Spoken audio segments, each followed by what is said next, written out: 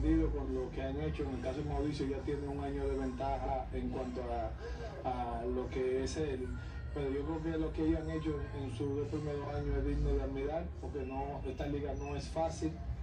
Y si tú te pones a ver el líder de bateo, yo creo que hay solamente una persona que califica para el liderato de bateo, bateando por encima de 300, y precisamente es Ronnie. Ahí te dice lo difícil que es la liga. En cuanto a los consejos, no mucho, porque lo que ellos están haciendo no quiero decirle nada, porque como dicen, va y yo entorpezco algo de lo que ellos están haciendo. Simplemente lo que yo le he dicho son consejitos que ellos lo saben, ya por la experiencia en la liga le he dicho en cuanto a situaciones de robar una base, de cómo atacar a un pitcher y eso, pero ya de cuanto a la manera de jugar, nada. Yo creo que deberían de seguir jugando de la manera que lo están haciendo. Eli ya no va más con el equipo, me imagino que te entristece bastante. Cuéntame, ¿cómo se va a sentir ese vacío dentro del equipo? Claro que sí, él dio una palabra súper emotiva en Santiago, que gracias a todos por el apoyo, que sigamos dando lo mejor de nosotros, que él se va a mantener por aquí. Yo creo que yo fui una de las primeras personas a quien él le comunicó, y me reí mucho porque él me decía patrón, pero en forma jocosa. Me dice, bueno, patrón, ya no voy más y todo eso. Y yo le dije, yo pensé que era relajando porque yo realmente lo conocía.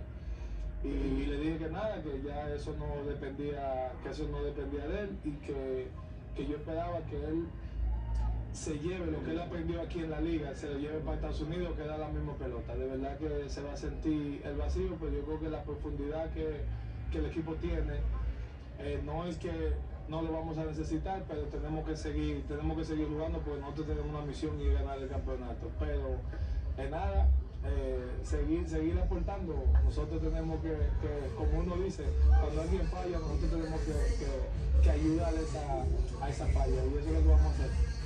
Capitán sigue inscribiendo su nombre en la historia de Lidón. 25 triples en total, segundo lugar histórico del equipo. Cuéntame, ¿cómo te hace sentir eso? Nada, súper contento, de verdad que estar en esa casilla. El que me conoce sabe que yo no juego para números, lo mío es ganar. Hay un número de eso que yo me entero luego o en la pizarra aquí cuando lo ponen. No, ahora obviamente lo sé, porque en los primeros días cuando conecté todos los triples estaba bien sonado el tema.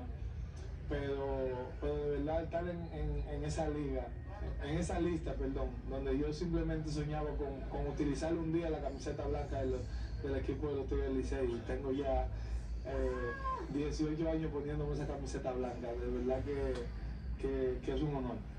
Señor, sí es verdad que no sabe, porque antes de la entrevista me estaba preguntando que si eran 25 triples que había conectado, o sea que no está pendiente de esos numeritos. Mira, ya para finalizar, la gente extraña la trompeta, pero ahora tiene una dinámica nueva que también ha contagiado a los fanáticos. ¿Cómo es que dice?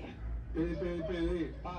No, la trompeta está por ahí, yo la voy a sacar en un momento. Yo le dije a alguien, yo no uso cábala ni mucho menos, pero yo dije, tenemos 4 años con la trompeta y la gente se lo goza. Yo sé que eso es parte de la checha, no ofendemos a nadie, sobre todo es algo bien interno de nosotros, del equipo, todo lo que hacemos.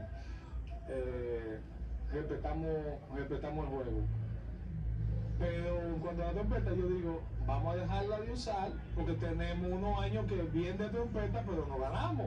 Entonces la trompeta está ahí en su momento, la vamos a sacar, está ahí, pero no se le vamos porque.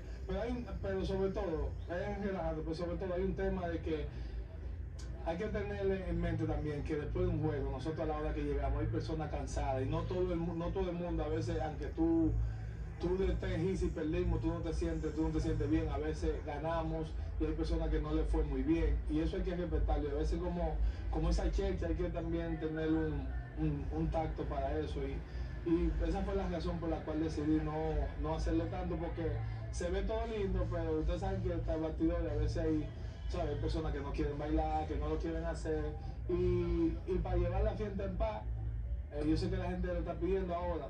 Si los muchachos me lo piden, yo lo hago. No es que yo no escucho lo que los fanáticos digan, pero como nosotros damos tanto tiempo juntos, nosotros dudamos de hecho más que con nuestra familia. Nada, si ellos me dicen, capitán, ¿y la trompeta? Usted puede estar seguro que hoy mismo la tenemos, pero como no, yo respeto mucho aunque yo sea capitán, ese clubhouse mío, ese clubhouse de todos. Bueno, ya para finalizar, ¿estamos listos? Sí, capitán, estamos listos. Pidi, tú te lo sabes. Yo me lo sé, señores, esto es Activo con los Tigres.